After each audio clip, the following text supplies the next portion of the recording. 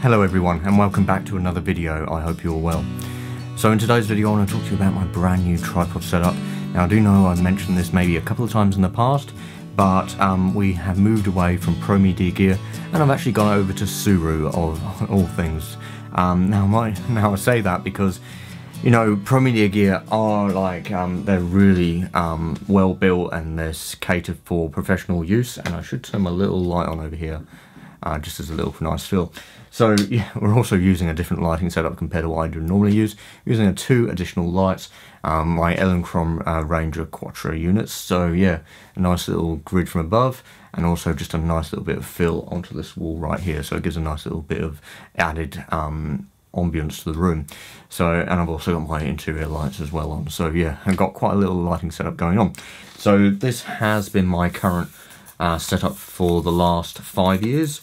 Now just to zoom you out a little bit, so this is my Pro Media Gear TR-344. This is one of their smaller tripods, but it does weigh in quite a bit. It weighs in at to about just under 3 kilos, or maybe it's no, just over 3 kilos when I've got the leveling base on, because tripod legs themselves are 1.8 kilos, just the legs on themselves, no head or anything, and with the head and the leveling base that adds another 1.2 kilos into the mix. So yeah, quite a heavy tripod setup. So yeah, so that's the reason why I've been looking into other alternatives. Now I do also have a bigger tripod by them, which is this big guy. Now I am not affiliated with Pro Media Gear whatsoever. I left them what was it, in June this year, in 2023, and reason being is things were changing, the way I was working was changing, and it just no longer worked for me the way that they wanted me to work for them. You know, creating content for them it just didn't work. I was struggling to find time on where to take the photos. You know, I bring you out on location, I do the shoot and everything, and I get so I get so into it that I completely forget to create that content. I think if I wasn't putting so much time and effort into creating my videos, and I was putting more time and effort into creating content for them, then it would work, but obviously that goes against what I want to be doing. So yeah, I ended up leaving them, and I needed something a bit more compact and lightweight, and I didn't want to be shown using their other people's products when I've still got theirs. So yeah, I wanted to be as honest to them as possible. And by the way, my lighting setup is pretty cool. I got this light up above me to actually cast a bit of nice light onto the tripod, so it really sort of sets it apart. And yeah, as you can see, it works an absolute treat. So yeah, this tripod was actually my first landscape photography tripod. Yeah, this is actually weighs 4.5 kilos. It goes to a maximum height of 2 meters. It's got a weight capacity of 65 kilos. Yes, that's right, 65 kilos. It can actually hold my body weight, which I'm 82 kilos. So when this is fully extended, it can easily hold my weight, no problems whatsoever there. And I think I'm going to hold on to this tripod. Reason being, I know it's overkill for what I'm using it for. But in the future, if I get into large format photography, or if I'm shooting in really windy conditions and there's a certain subject matter that I want to photograph, and then maybe it's, you know, it's taken me days to get there, and it's not something where I'll go back to, and the winds are strong, this tripod will work over my new tripod that I've currently got. Pro Media Gear tripods are basically going, I'm not going to be using them much, but yeah, the big tripod will be keeping around. But that brings me nicely on to my current tripod setup, and yeah, I'm really looking forward to sharing this with you. So after a lot of thought and deliberation on the matter, I came to the conclusion of getting a Sirui tripod. Now I was looking at Novaflex, and I was looking into the classic free bull head. I can't remember the name of the legs. They were carbon fibre, they're going to be nice and short, and it came to about 150 centimetres, which I want. I want something around 150 centimetres into the maximum height without a centre column. And yeah, I was just looking, and then I was looking at how much it would cost, and also like with the leveling base and everything. And it came in at over $2,000, and I would have to buy it from America because there's no suppliers here in Australia that I've currently been able to find. So yeah, But yeah, so I settled on this tripod made by Sirui. Now this is one of their more professional tripods, and I must remember to breathe because right now I'm starting to get a bit breathless. Yeah, I've done so many takes of this and I don't want to waffle on, and I feel like we're doing a really good job with this one. So yeah, this is made by Sirui. This is their professional line. It's the R-2214X. So that's it right there. Hopefully it'll focus. A nice little set of legs, and this is considered their more pro-range tripod setup. I actually really like this tripod. Now to adjust the legs, you've got to either pull it up from here and then adjust, which feels a bit clunky to me, but probably what I'm going to do is just push from the back here, and I can easily slip up, lift it up, and then to adjust the angle, it nicely locks in, which I actually do like. The Pro Media Gear ones are more, I'll show you actually, instead of trying to explain it, you have to actually push them out, and then to lock them into place you've actually got to push it down. Now there's been a few times where I've forgotten that, and yeah, I've been doing a long exposure and gone, oh, I really hope that doesn't move. You do have a little hook, if I can show that there. Now normally what you would use that hook for is weighing down your tripod in case it's windy, but I would not recommend doing so. Reason being is when you've got your tripod weighed down, now now there's another method you could do instead of putting your bag on there, but if you did put your bag on there, the bag starts to sway in the wind, then that's going to cause added vibration to go through your tripod, which you don't want. Now I have had someone suggest to me before, or I've overheard it, where putting a string on here, or some sort of guide rope, and putting it down to a peg, and then drilling that and tapping that down into the ground. Now I think that's a fantastic idea, and that will really hold the legs down a lot better than actually using your camera bag. And putting a camera bag on there can be a bit fiddly, as I found out once when I went to Calbarry. I didn't want my tripod to move. It was actually the big tripod right down there, and yeah, I felt like it was even more prone to falling over. But yeah, yeah, great way that it's been designed. And also this little guy here, the hook, has more than one function. So it's not just a hook, it's actually a screwdriver. So I'll undo this, and this is what I love about this tripod, and I will show you as well, because I've got actually a center column that came with this. So what you do is you undo these three screws right here. There's one there, and there's one on all three sides, so I'll undo that quickly now, and then that is easily able to be removed. Now you might be wondering, well, why would that be useful? Well, you can easily add a center column, which they actually supply you with on this tripod, which I find is really, really impressive. So you've got this, I'll just zoom you out a little bit. So you've got that, and it adds, so I haven't clamped it down yet. I've tightened just one of the screws up. It'll just make it a little easier on me. So yeah, this allows me to adjust the center column up and down, and this allows me to get the maximum height out of this tripod. So without the center column, it is 150 centimeters, but with the center column, it adds an extra 35 centimeters onto, I think, or maybe it's 190 centimeters. But yeah, all up. But yeah, really, really impressive with that. I might not use this that much, and the reason why I say might, I'm not sure how it will go for long exposures. Normally, I would not want to use one for my long exposures. Reason being is it's away from the what do you call it? The central point. So this is the most stable position. When I have the camera up here, it's more prone to sway, more prone to vibrations. But closer to the apex of the tripod, it's less prone to that. But also I like to get down low sometimes, but I don't really need to get down that low. So, but what I do like, as I said, it's really quick and easy to change out.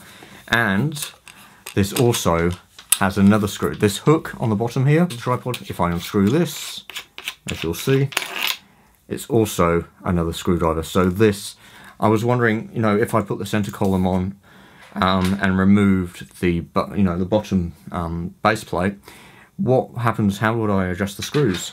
Well, it's right there. That's what I need. It's got a little Allen key right there, and that's what you can do. Just adjust that. I think it's that one. Which one did we adjust? I think it was this one over here. Yeah, I think that's it right there. Oh no, not that one there. And that's how we can release the center and remove the center column, which I really like. Pro Media Gear, I didn't expect that on a tripod like this. I'll just put the little tension, the little screw thing back in over there. So yeah, I didn't expect it. It also comes with the leveling base. So you need to buy ball. The 75mm ball is extra, but it's nice they actually include this. And now it doesn't actually work with my current Pro Media Gear tripods leveling bases, which is a little bit of a shame. But I do like the look of the Sirui ones. It gives you a bit of a longer handle under here, which is very, very handy, which I might use. I'll see how I go. I do like a leveling base though. It makes it easier, especially when you're doing panos and you want to set up nice and quickly. Though this tripod does have a nice bubble level right there, and it's really finished very nicely. I really love the black and the blue on this. We'll pop our ball head back in. Now, if I haven't mentioned, this is the K30 Mark II ball head. It's actually really nice. I've been using it on one of my recent trips away when we went down south for a few days. I was actually away for, I think it was about 9 or 10 days in total. And yeah, the ball head just worked how I wanted it to work. Yeah, and as you can see, by the way, that's where it sits, this little screw thing. Let me see if I can... It feels a bit cheeky showing you up. It feels like I'm showing up the skirt. So, yeah, this slots into there and just screws in, which I absolutely love. The hook is multi-purpose, which is fantastic.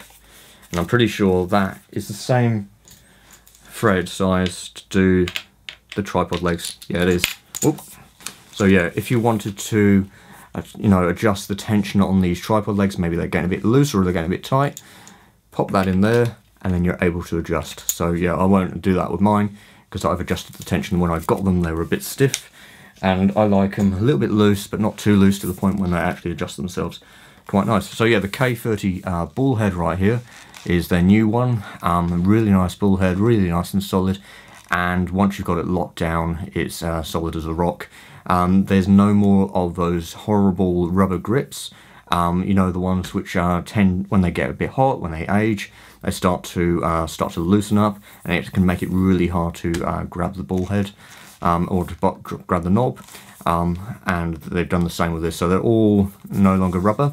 Though it does feel like they've coated it in some sort of material, because it's meant to be aluminium, but it really feels like there is some sort of rubber there, so it sort of plays with my mind. You can see it's aluminium, but because you can see the cut marks in it from the machine, the machines when they've shaped this. But yeah, it just feels really, really nice in the hands. And as well, you've got the tensioner as well. So what I didn't like about the Pro Media Gear setup, so there was no real tensioner there. Now they have BH50, I think it was. Now I did have a tensioner in there, but it tended to get knocked quite a bit, and it just didn't work for me. So I ended up just using the BH1 heads, which are these big guys right here. Yeah, these mammoth guys. So yeah, didn't end up using them that much, but yeah, these ones are just so nice. And to adjust the tension, what you do is you clamp it all the way down, and you work it out, and then you back it off to where you want it to be, and then you adjust this little screw. Now you can adjust the screw with just your fingernails, or what I found is just using my finger and just rotating it around, and so you can adjust the friction point in that way. So if I've got a large setup, I adjust it accordingly, you know, depending on, so I can move my camera one-handed, and if I'm, you know, holding this and I'm scared of it falling over, I can easily operate it in one-handed, which is fantastic. So yeah, really nice clamp as well. So we've got the nice clamp there. We've got a little level there on the plate, which is quite handy, and there's also side levels there. A lot of those levels I probably won't be using because I tend to hook my camera onto the back here, so I'd never really see that. The most likely one I'll use is this one down here. It does have markings as well for like degrees, if you can see that. Hopefully you can, and maybe I might zoom in a little bit more. So you'll be able to, when you come to rotate the head, you'll be able to see, so if you're doing little panos or anything like that, you'll be able to adjust that accordingly. But yeah, nice knob. This supports about 30 kilos, which is great. The legs are super nice. Seem to be on par with the Pro Media quality. It looks like it uses a different weave, but it's still very, very nice. Really nice rubber legs as well, grips and everything right here. All it takes is a quarter turn. So you can see right now, can't remove it, or can't move it. Quarter turn, and it moves effortlessly. It's so nice and smooth.